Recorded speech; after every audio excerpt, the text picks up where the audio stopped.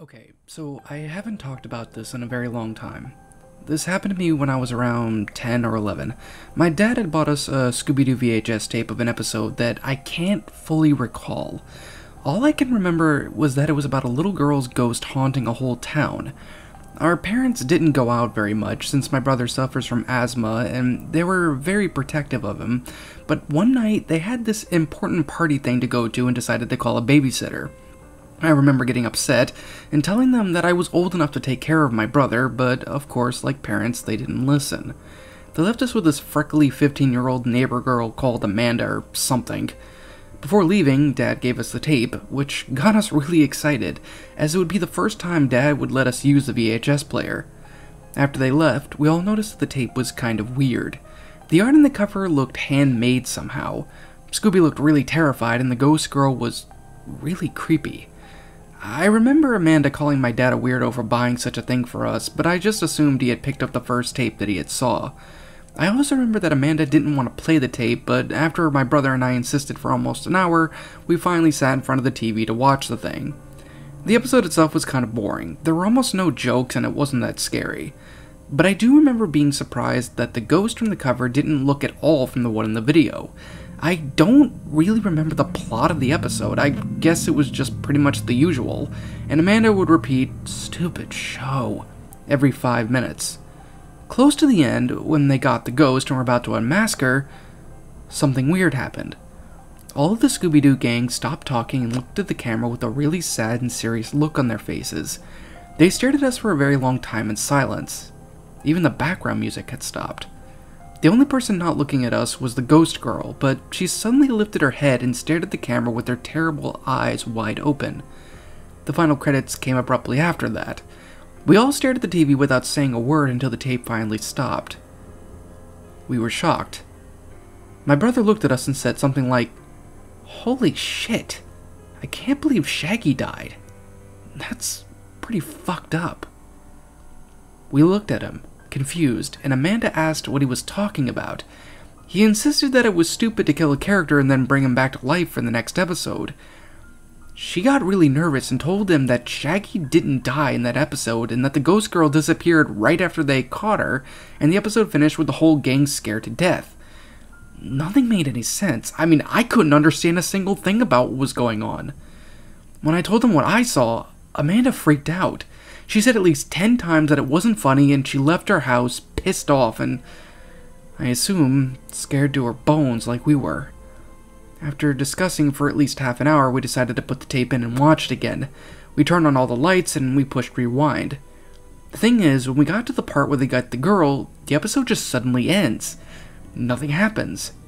They get the girl and there's no unmasking, no killing, and no staring. It just ends there. We stopped the tape and ran to our room. My brother wound up having an asthma attack later on that night, and I stayed at his bed crying and praying that he wouldn't die. Thankfully, though, he wound up calming down enough, and we both fell asleep. The next morning, my brother started acting like nothing had happened. After insisting for about 2 days, he told me he just didn't want to talk about it again. And that was it. Damn. I think I actually have never really told anybody about this, but I'm gonna be quite frank. It really does feel good to share it. Well, after a while of shifting through the mountain of trash pasta stories, we actually managed to do it. We found a lost episode creepypasta that wasn't absolute shit! And I gotta admit, despite the story being rather short, this pasta was actually really well made from the start all the way down to the end. I mean, sure enough, the title might have come across as a bit generic, but I have to say that despite the concept of the story, this was a really nice and refreshing breath of air in terms of lost episode creepypastas, which I will admit everybody is kind of saying something given how a grand majority of these pastas just come across as being absolutely nothing more but a steaming pile of shit. I can say, without any uncertainty, that I really liked how this protagonist in the story was played out. Not only do we manage to get a realistic portrayal of emotions and the like that aren't completely over-exaggerated to hell and back, but there was a really nice mix-in of other characters as well that added a little bit more perspective, specifically at the end, when it came to the actual viewing of the episode in question. What I liked the most about this protagonist was the fact that this character simply went out of their way to tell their story, and even took it a step forward to not going into a plethora of unnecessary details like, for example, their name, how much they love a quote-unquote series, will never look at it the same way again, how they're terrified and scarred for life, you know, the basic kind of things that many protagonists usually tend to start off with. I mean, yeah, this protagonist actually managed to be a realistic character, shocking enough, isn't it? That's actually really sad when you think about it. I mean, this story managed to actually have a realistic character in it, while 95% of other Lost episode shitpastas managed to sit there and have a character that basically is the equivalent of a 5-year-old sitting there and having a temper tantrum over a god-awful Lost episode, but we'll get into that in due time. But getting back on topic, I will say that having a realistic character like this really adds more to the believability of the story, like it was an actual testimony of someone who was actually viewing this. And sure enough, the protagonist does actually go out of their way and make a mention that it had been a very long time since they've actually managed to retell this story. So, and if anything, that actually kind of adds a lot more to the pasta itself, given how short it is, because, again, if you have a really difficult time remembering certain aspects and everything of a specific kind of event in your life, you're not always going to have an exceeding amount of detail to go with it, which, in my honest viewpoint and everything, just kind of really adds a lot more, and it's a pretty damn good explanation for why exactly this story is relatively short. I mean, it's literally only 4 paragraphs long. But regardless, though, the protagonist really manages to actually stand out a lot more and potentially be realistic, especially given the fact that, you know, they're like 10 or 11. So there is that. I will say that. When I say that this pasta really is a breath of fresh air, I genuinely mean that. And so far, the episode that was described was a perfect example of short, sweet, and to the point. One thing that I actually liked the most about this episode was the lack of cliches within the episode itself. There was no mentioning of static, gore, blood, Satan, or even objects being shoved up of characters' asses. It was just a simple, creepy episode, and it was just that, a simple, creepy story. I mean, sure, we could probably add in the creepy expression at the end being a slight cliche, but anybody who's ever watched Scooby will know for a fact that it's had its fair share of relatively freaky moments that are either extremely unnerving or just downright disturbing at times. Which, of course, in my honest opinion, was relatively excusable in this pasta, and it did kinda add a little bit of an extra interesting touch to it. Another aspect about this story, about this episode that I liked a lot, was the different interpretations that the other characters of the story gave at the end of the episode. With the babysitter mentioning the ghost girl disappearing, the little brother mentioning that Shaggy died in the episode, and the protagonist mentioning the creepy expression at the end given by the ghost girl. In my honest viewpoint, it adds a lot more to the story, because, truth be told, we never actually get to see what real version of the end was actually like, especially around the end where the characters sit there and actually try and play the episode again, only to sit there and just have the episode more or less cut out, and that's pretty much about it. Now, I know that some people might actually consider that to be a cliche, but in my honest viewpoint, especially given the fact that this was done from a, like 8-9-year-old kind of perspective and the like, I actually think that this does kind of fit in. I mean, perhaps maybe there is a little bit of an explanation for that, which I will fault the story slightly for not really giving much of an explanation, but if I really had to throw it in, it's a nitpick personally for me, if I had to really throw it in, maybe that's just maybe their imagination started running wild, especially given the fact that the protagonist said that the episode was extremely boring, so it's likely that their minds just wind up coming up with a different scenario that actually didn't happen. This is something that does happen to people, but usually it comes across later on throughout their lives, but for this story I'm willing to give it that. And yeah, it was pretty awesome to be honest. You don't really get that with many pastas, sitting there and having like different perspectives and everything coming from different people about a specific episode, with maybe the exception being Candle Cove specifically. But again, that's a completely different story from this one.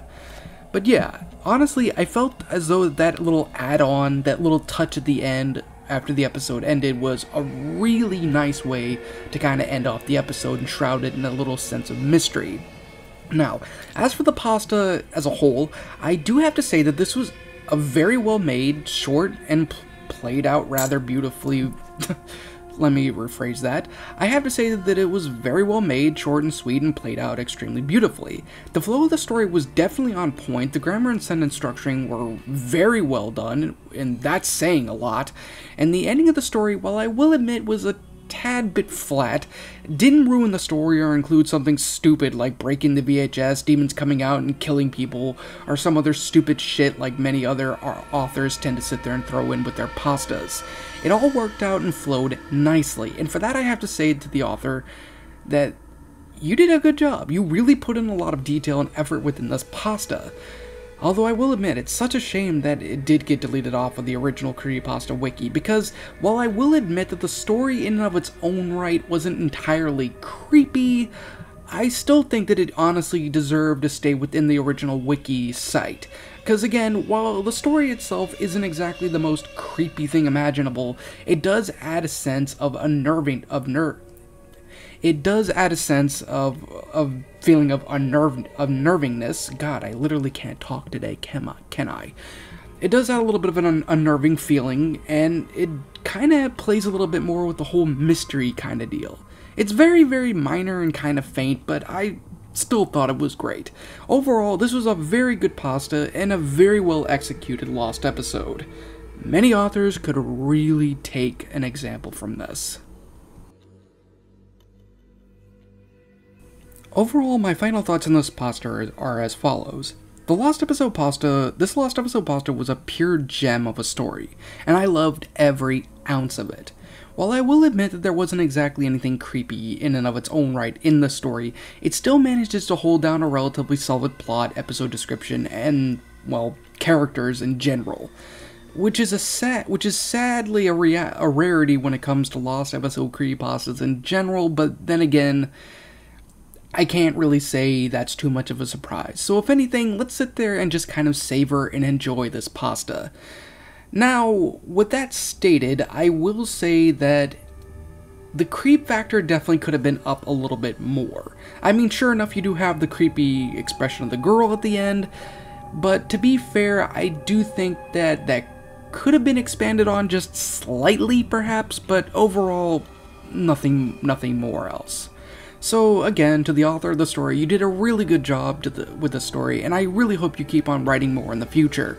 And for any of you out there who are wanting to sit there and write their own stories, use this story as a bit of an example, inspiration, or whatsoever that you can to sit there and make sure that your Lost Episode pastas don't go down the fucking drain like many other stories tend to do. So, again, I have to say that this was great. And my final rating of the story, I'm going to give this one a 9.5 out of 10. Now, the only particular reason why this isn't exactly a 10 out of 10 story solely was because of the fact that, well, there definitely could a little bit more of a creepy factor to it. That's really the only thing I can really fault the story with.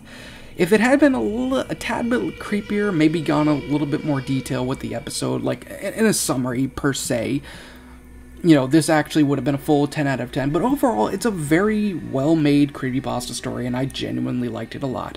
But like what I always say with these creepypastas, and like what I always will continue to say, this is simply my own personal opinion, and if you disagree with it, that's perfectly fine too. We're all entitled to our own opinions in regards to these creepypastas, and this is just simply my own personal thoughts. What did you guys think about this creepypasta? Did you guys enjoy it? Did you guys not? And also, what would you have done to help make the story a whole lot better? Thanks again for watching today's episode, you guys. I will be having a lot more, and if you're brand new here to this channel, make sure to like, comment, and subscribe down below, because I make brand new videos every single week, or at least I'm definitely attempting to try and get back to that. So again, thanks again everybody, and like always, roll the outro because I'm out. In fear and surprise as your eyes widen, your mouth goes dry with each battered breath. You try to scream, your mind begs to leave, glued to your computer screen. The killers they slash, the tapes burn and crash. The cartridge you bought will be your final haunt. The rituals of hate will seal your fate. The tears you shed will be from the fear-gripping, horror-driven, nightmarish, gore-filled, terrorizing, hateful, burning, violent, rage-inducing, knife-slashing, blood-splattering, silent screams. Only time will tell if you will escape this online hell. Your horror-filled obsessions will come with its own regressions. Your pathetic screams will not be heeded in any way, because your nightmares will come at any day.